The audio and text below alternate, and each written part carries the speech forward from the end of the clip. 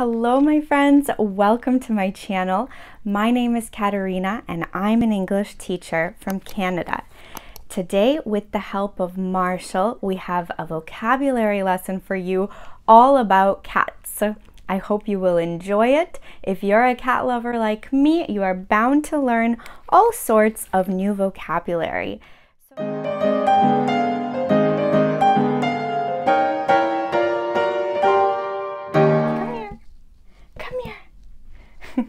So Marshall is an indoor cat.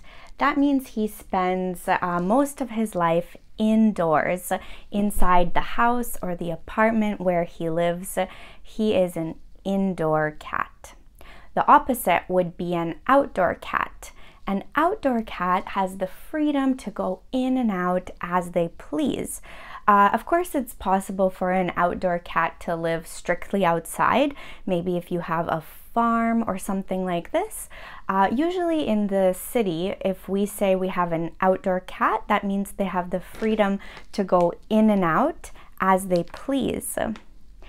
Where we live, it's very busy. There's a lot of cars. It's a really busy neighborhood in Toronto, so I cannot allow him to be an outdoor cat. However, I want him to have, a full life and go and see the bugs and the birds and get sunlight. So I got a harness for him. So I take him outside for walks. So when he was a baby, I trained him to tolerate the harness. A lot of cats will refuse to wear it. They don't like to walk on a leash. Cats are so independent that way. But anyways, so yeah, that's indoor and outdoor cats. A cat that lives outside but is not taken care of by people is not an outdoor cat.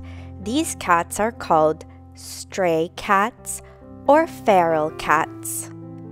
Cat shelters are temporary homes for stray cats while they wait to be adopted. Let's take a look at Marshall's physical body. As you can see, he is covered in hair. The same like a human, mammals have hair. When we talk about it on an animal, we usually say fur. So he's got such soft fur. You could also call it his coat. Marshall has such a silky and healthy coat. When this fur comes off his body and it's on our clothing, we tend to say hair. Oh, my yoga pants are covered in hair. What a surprise. His cat hair is everywhere. So if you look at his face, he's got really big ears. He's got a little nose. This front part of the cat's body is called the muzzle. The muzzle. And from there you can see his whiskers. This kind of hair that comes out from the muzzle, that's his whiskers. Cats also have whiskers. Marshall. Cats also have whiskers on the back of their front paws. I noticed that right here, he has whiskers, and whiskers help the cat to navigate their world and get around. It's almost like an extra sense for them. So that's very interesting. From his body, he's got 4 limbs.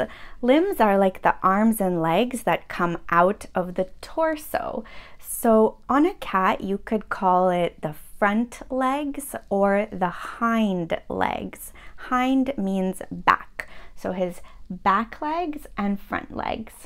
Now take a look at his paw. So humans have hands.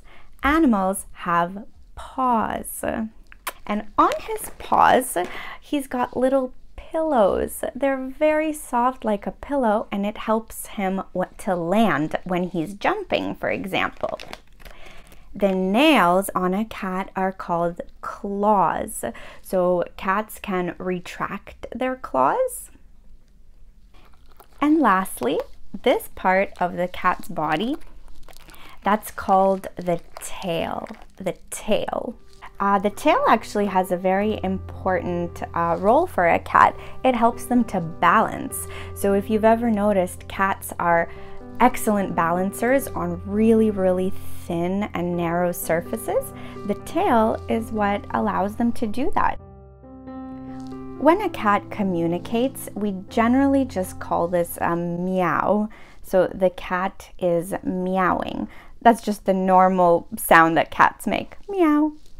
When a cat is really happy, that is called purring. So when they make that sound when they're really happy and content with something. I was really hoping to demonstrate, but Marshall has gone, of course. The action of going like this on your cat or on your dog, it's called to pet. I am petting my invisible cat. Next, I would like to show you some of Marshall's things around my apartment. Let's take a look at his feeding. Feeding is giving someone else food. So me, being his owner, I feed him. He's got 2 bowls. 1 bowl for food and 1 bowl for water. Cats generally have 2 kinds of food, dry food and wet food. This is dry food. It can also be called kibble. It's crunchy and dry. Wet food comes in cans, usually. Wet food is soft food. From wet food, cats get a lot of their water intake. Wet food. And lastly are his treats. Treats are foods that are not eaten very often. They're very delicious. Here is something called a food puzzle or a slow feeder. Sometimes cats eat very fast. If you have a cat, you know that they like to gobble things down very quickly, and sometimes this causes the food to come up. This is called to throw up. For this reason, people will get puzzles like this, also called slow feeders. You put the food inside the puzzle, and the cat has to work to open the puzzle and figure out how to get the food. Next, let's talk about grooming. Grooming is taking care of one's appearance, like taking care of your hair and of your nails. So grooming for a cat, what do you do to take care of your cat's appearance? I have here some of his accessories for grooming. So here I have his pet shampoo. I like to buy the shampoo that is fragrance free. You can see there on the bottle, fragrance free means it has no smell. I think this is important for cats that have really sensitive smell. This is his towel. Here are his brushes. I've got 2 different brushes. He really loves both of them. As you can see, they've got different bristles. This part of the brush is called the bristles. And lastly, for his grooming, I have his scissors to cut his nails. Marshall is getting his treat. Guys, take a look at my balcony. Can you see little paw prints out there? So absolutely crazy for these treats. Next, I'd like to show you Marshall's carrier. So for his carrier, we got a backpack. See, it's got handles like a backpack, and the kitty goes inside. You can unzip here. The kitty will go inside. He's got many windows and many air holes, so he's all good there, and you just carry him on your back like a backpack. Next, I've got all of Marshall's favorite toys on the table. These are some of the toys that he likes to play with. Here are some toys that balance, so he really enjoys these. As you can see, this mouse is extremely worn out. He loves it. He is crazy for this toy. This is probably his absolute favorite. Next, we've got some balls. So just a regular ball that he likes to chase around the apartment and play with it like soccer. It's very adorable. He's got a robot fish.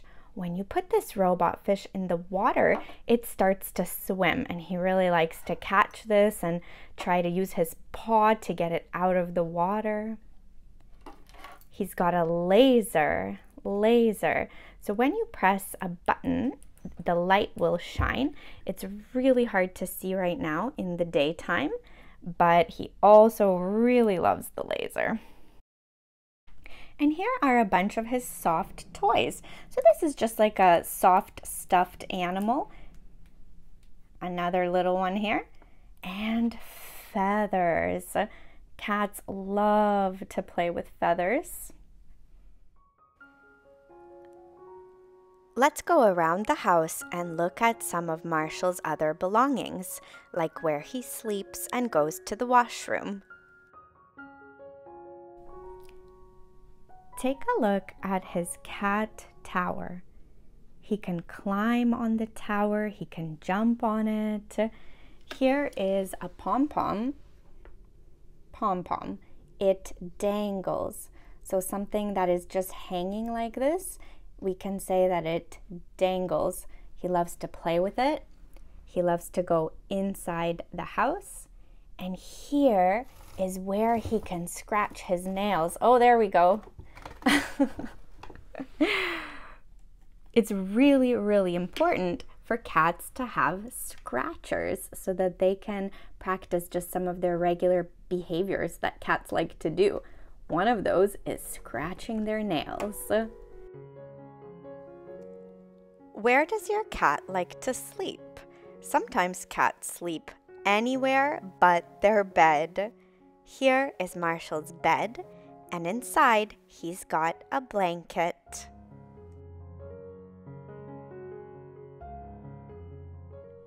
All right, guys, and last but not least is how a cat goes to the washroom. This is called the litter box. Litter box, and inside is litter. Litter can be made of different materials. The litter that I use for Marshall is made out of grass. Here are some of the other things I use. I've got the scoop to clean his litter box. We've got some of these bags. These can just be called doggy bags. Here we can see they're called pet waste bags. And lastly, I've got some baking soda. This helps to control odor. Odor is another word for smell.